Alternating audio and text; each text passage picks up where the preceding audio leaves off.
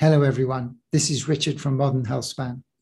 Today we'll have a look at a study from Japan where postmenopausal women were given NMN over an 8-week period, and they saw an improvement in blood biomarkers and skin health. First of all, a quick disclaimer that we are sharing a study that we found interesting. It is not a recommendation or medical advice. Here is the paper, Clinical Evaluation of Changes in Biomarkers by Oral Intake of NMN. The study was done in Japan and published in June in Glycative Stress Research. There is a lot of interest in NAD, but not many clinical trials.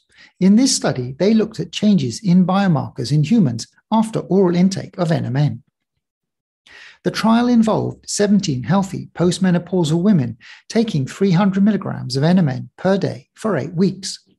The NMN was in capsules and taken after breakfast.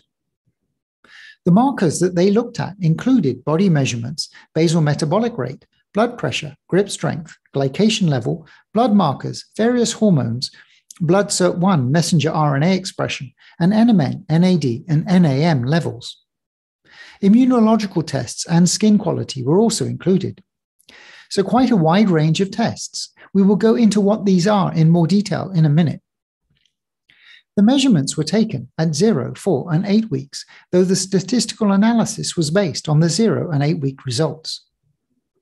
One subject dropped out because of persistent mild headaches. They do not further explore reasons for this in the paper. Key results were an increase in nicotinamide, adiponectin, and skin quality. There was significant difference in BMI, AF levels, platelets, HbA1c, amylase, DHEA, NAD, and regulatory T cells, along with positive subjective feelings on skin, sleep, and fatigue. Their conclusion is that 300 milligrams of NMN showed no safety issues and had a positive impact on many biomarkers. Let's have a look at some of the specific markers in more depth. First, HbA1c. So a quick backgrounder on HbA1c. Glucose in the blood reacts with red blood cells in a process known as glycation. The level of glycation of red blood cells is related to the amount of glucose in the blood at any one time. Red blood cells typically live for about 110 days. So measuring their glycation level gives a view of blood sugar levels over the last 3 months. And a lower level is better. The participants were already in the normal range, which is below 5.7%, but it did further decrease. Other lipid markers, such as LDL, were unchanged, but they did see an increase in HDL-C from 67.5 to 72.3 milligrams per deciliter. Here, the reference range is above 50 for women. 2 other metabolic markers were adiponectin. This is a hormone secreted by fat cells and helps control blood sugar. It increased from 13.6 to 16.2 micrograms per milliliter. And DHEA is the precursor to many hormones, including the sex hormones, estrogen and testosterone, and it increased from 1,108 to 1,275 nanograms per milliliter, showing better hormonal health.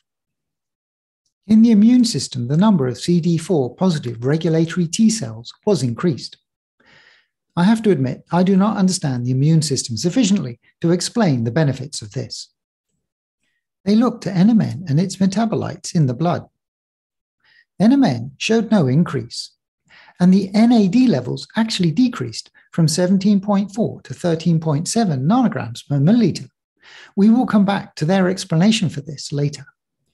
NAM, or nicotinamide, saw a significant jump from 45.2 to 164.7 nanograms per milliliter.